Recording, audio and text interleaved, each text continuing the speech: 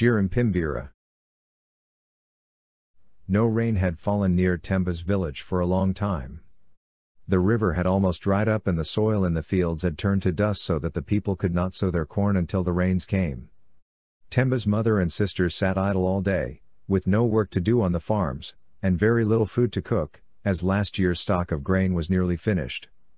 They looked so sad that Temba decided he must do something to help them. So he called to some boys nearby and asked them, "Will you come with me over the hills to search for water, and perhaps bring back some meat from the hunt?" "Yes," they replied. "Our mothers and sisters are crying with hunger too. We will come with you." Off they went, with their bows and arrows and hunting knives, making their way to the south, where they hoped to find food and water.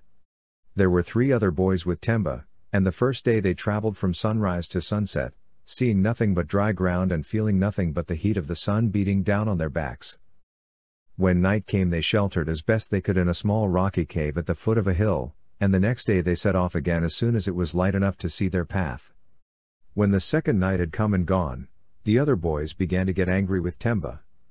"Why did you bring us here to starve?" they asked. "We have found no food or water and would have been better off at home. Just come with me for one more day," begged Temba, "and then perhaps we shall be luckier. I think I can see some trees in the distance, and we may soon reach a forest and be able to shoot some game there." The boys followed him reluctantly, grumbling all the time, and when at last they reached the forest, they immediately began to hunt for animals.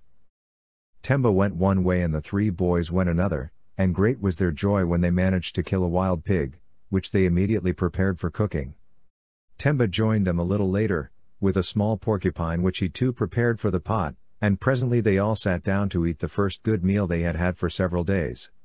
Unfortunately hunger had made Temba's companions greedy, and they refused to share any of the pork with Temba, although his catch afforded him only a few mouthfuls of meat. "You led us to this barren place," they said, "so you must go hungry. We need all the meat we have cooked for ourselves." Temba was angry and reached forward to seize the few remaining pieces of pork left over from the boys' good meal. But they would not let him have them and set upon him and beat him mercilessly. As they were 3 to 1, Temba was soon overcome and lay helpless while the boys decided what to do next. "Let's leave him here," said the oldest. "We shall only be punished if we take him back to the village and the people see how we have beaten him."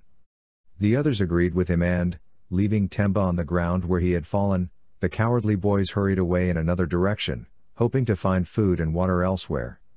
When Temba came to himself he could not at first remember what had happened. But gradually his senses returned, and he realized that his so-called friends had left him alone to die in the forest. Slowly and painfully he sat up and gingerly felt his aching limbs, discovering that although he was badly bruised, there were no bones broken. He looked at the place where the fire had been burning the night before and was delighted to find that in their hurry to get away the boys had forgotten to take the meat with them.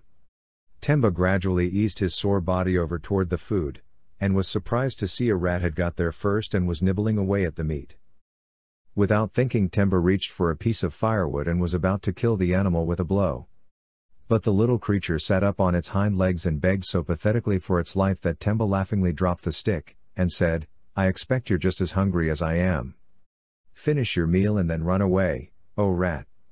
The animal snatched a few more mouthfuls and then disappeared into the undergrowth with a grateful squeak. Now Temba was able to eat and began to feel better. He was just about to put the last piece of meat into his mouth when he noticed a fluttering in the tree above him, and a lean-looking hawk flew down to the ground, its hungry eyes fastened on the food which Temba held in his hand. "So you're starving too," said Temba. "This last piece won't make much difference to me. You may have it."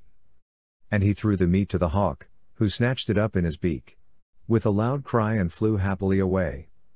All day long Temba rested in the shade of the forest, feeling too stiff and sore to move away, and certainly in no condition to go hunting. When evening came he began to feel very hungry again, and decided to make a little trap with sticks and vines. This was the only way he could catch something for his breakfast, as he still felt too ill to stride through the forest with his bow. It seemed a long time until morning, but at last the sun began to rise and the forest came to life again. Temba found he could stand up and took a few faltering steps toward the trap he had made, hoping to find something for breakfast in it. What a surprise he had when he found he had caught not an animal, but a little old man, scarcely as big as Temba's yam brother. "Oh, sir! I am sorry," exclaimed Temba, hastily untying the vines and releasing the trap. "I hoped to catch an animal for my breakfast. I didn't mean to catch you." "Have you brought no food with you into this forest?" asked the little man. "Surely a good traveler always carries something with him to eat on the journey?" So Temba told him how he had come away from his village to find food for his mother and sisters, and how his companions had set on him and left him to die in the forest. "Would you like something to eat now?" asked the man. "Oh yes, please," answered Temba, although he could see that the little man carried nothing with him and wondered whether he was teasing him. Reaching into his torn, shabby tunic, the old man brought out 2 small bones, and held them toward Temba with a smile. Temba's hopes faded, for the bones had obviously been picked clean of meat months ago, but he said nothing. "Take these bones and throw them onto the ground, saying Jirimpimbira, and ask for the food you want," commanded the little man. Still unbelieving, Temba took the bones, and in a half-hearted way he threw them on the ground, saying, "Jirimpimbira, bring me some porridge." Immediately a calabash of bought porridge appeared at Temba's feet, and, after pausing to thank the old man, Temba sat down and ate a hearty meal.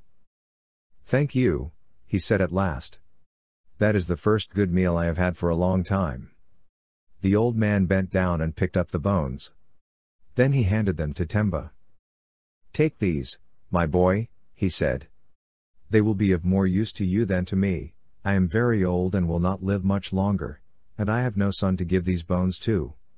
As long as you remember the magic word Jirimpimbira, the bones will bring you anything you want: food, clothes, huts or cattle." Temba thanked the old man profusely, but he said he wanted no thanks and slowly hobbled away until he disappeared into the forest.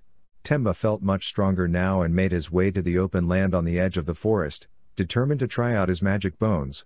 Throwing them high into the air, so that they landed on a clear patch of grass, he cried, "Jirimpimbira, build me a village." Immediately a village sprang up, complete with people, goats and chickens, and with a strong fence around it to keep out wild animals. The first thing Temba did was to pick up the magic bones which still lay on the grass, and tuck them into his loincloth. Then he walked about talking to the people, who did not seem at all surprised to be there, and who called him their chief. Temba looked down at his ragged hunting clothes and decided to ask the bones for something better. Just beyond the edge of the village, he hid behind a tree and threw the bones. "Jirimpimbira," he cried, "bring me the clothes of a chief." Suddenly he found himself dressed in heavy blue embroidered robes, with a good-sized pocket where he hid the magic bones for safety. All day long he strolled about the village, eating and drinking his fill, and being treated with great respect by all the villagers, who did not seem to notice how young he was. When night came he was given the biggest hut to sleep in, and found a comfortable mat and blanket waiting for him there. "Very soon I must go back to my own village," he said to himself, "and use these bones to help feed the people there." Now it happened that the 3 lads who had ill-treated Temba had lost their way after they left him, and had been wandering around in circles, looking for some landmark they could recognize, but finding none. When night came they huddled together in the shelter of some bushes, and were just falling asleep when one thought he saw a light in the distance and roused his companions. "Look over there," he cried. "That is a fire burning." They rubbed their eyes and peered into the darkness. "And there's another light," said one of the boys. "It's moving. Perhaps there is a village over there. As soon as it is light we must go and see." Now although the boys did not realize it, they were only a few miles from the place where they had left Temba, and it was the lights of his magic village that they could see. When morning came, they hurried across the bush toward the place where they had seen the fires, and sure enough, they found the village. As they approached it they saw the chief standing at the entrance, so they knelt down in front of him and begged for food and shelter. Temba called to some women, and told them to bring food and drink for the boys, and when they had finished eating, he said, "Don't you recognize me? I am Temba, whom you left for dead in the forest." When they heard this, they begged his forgiveness, and said they would never do such a wicked thing again. So Temba placed a hut at their disposal and told them to go and rest. He said they could all travel with him back to their home the next day, when they felt stronger. After the boys had slept for an hour or two, they began talking to each other. How can Temba be chief of this village, and where did he get the fine clothes he is wearing? They said. There must be magic about, let us creep up to his hut and see what he is doing, suggested one of them. The sun was high in the sky and everyone in the village was resting during the afternoon heat, so the boys were able to steal out of their hut without being noticed. Looking hastily around them for the largest hut, they tiptoed toward it and were soon peeping through a crack in the doorway. At first they could see nothing as it was so dark inside, but presently they made out the figure of someone lying on a mat asleep. For a long time they waited, hoping that Temba would wake up and give them some clue to his sudden wealth, and presently he did. Sitting up and stretching his arms above his head, Temba said to himself, "How I would enjoy some food now. Where are my magic bones?" The boys held their breath as they watched Temba take something from his pocket, throw it on the ground and say, "Jirimpimbira. Bring me some soup and beans." A calabash of food immediately appeared beside the bed, but just as Temba was about to eat it, a dog began to bark in a nearby hut, and the boys scuttled back to their hut afraid of being found out. "Well?" exclaimed the oldest lad. "Now we know where he got his wealth. All we have to do is to steal those magic bones, and then we can be rich too." Now Temba did not know what the boys had seen, and that night he left the magic bones in the pocket of his gown, which he hung on a wooden peg sticking out from the rafters. In the middle of the night the boys left their hut and crept again to Temba's, where they silently lifted down his gown and stole the bones from his pocket. "Quick! Away from the village," said the oldest boy, and the three of them ran until they could run no farther. "Now we can have a village of our own," they said, and, throwing the bones down where they stood, they cried, "Jirimpimbira. Bring us a village." Then before their eyes a village rose from the ground, with huts full of sleeping people, and with tethered animals in the compound waiting for morning. "We must destroy Temba's village, so that he cannot send his people after us," said one of the lads. So they threw the bones on the ground and shouted, "Jirimpimbira. Let Temba's village be destroyed." When Temba awoke in the morning, he was lying on the bare ground in his old loincloth. His village and fine clothes had disappeared, and so had his three companions. "Alas!" he cried. "They have stolen my magic bones. What shall I do?" A shrill squeaking caught his attention, and, looking down beside him, Temba saw a grey rat. "What is the matter?" asked the rat. "You helped me the other day, so now I must try to help you." "No one can help me," exclaimed Temba. "I had 2 magic bones which brought me all I asked for, but now they have been stolen by my companions, and I do not know where to look for them." At that moment a hawk, which had been circling above Temba's head, alighted at his feet. "I know where your companions have gone," said the hawk. "A new village has sprung up on the other side of that hill and the 3 boys are there." "Thank you," said Temba. "But how can I get my magic bones back from them? They will see me coming and will hide the bones and most likely give me another beating." "The rat and I will get them," replied the hawk. "You helped us and now we will help you.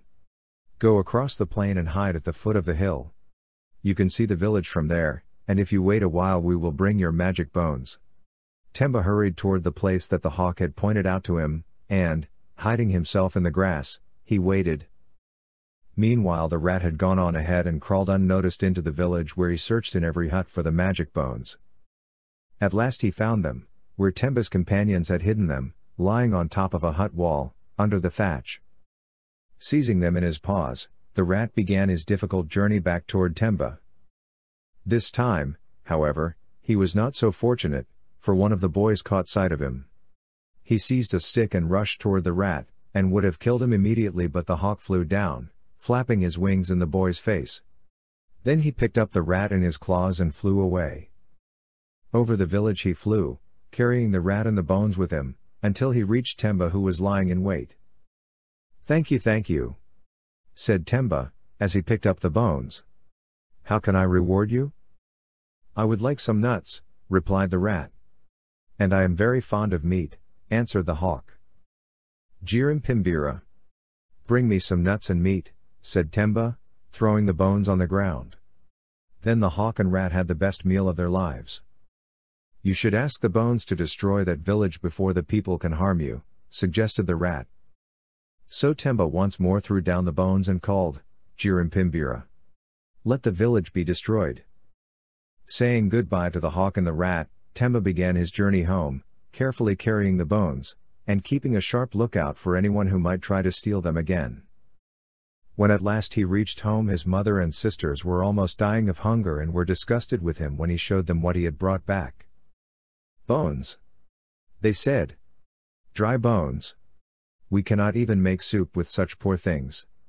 But with a cry of Jirimpimbira, Temba soon had plenty for his family and friends to eat, and a new village to replace the one that had grown shabby with neglect.